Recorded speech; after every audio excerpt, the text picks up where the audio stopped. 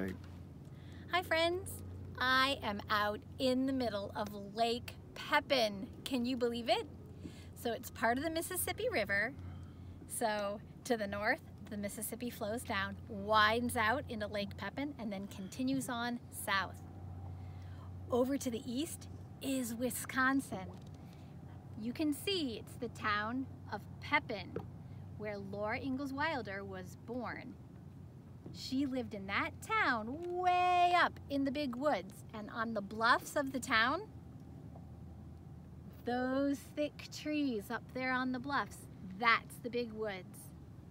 When Laura was 2 years old, Pa and Ma decided to take Mary and Laura over to Minnesota, and they needed to cross this lake. So you know they didn't cross during warm weather when it was water. They had to wait till the winter when it froze.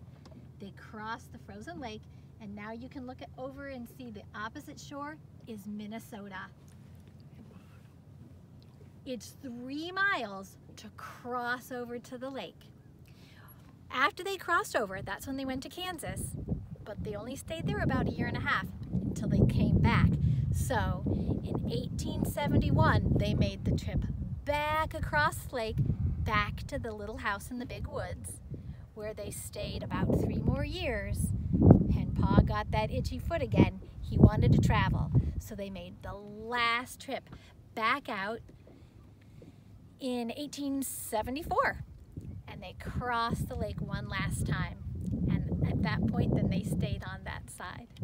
So I'm glad you could come and see Lake Pepin with me, and Wisconsin, and Minnesota. See you later, friends.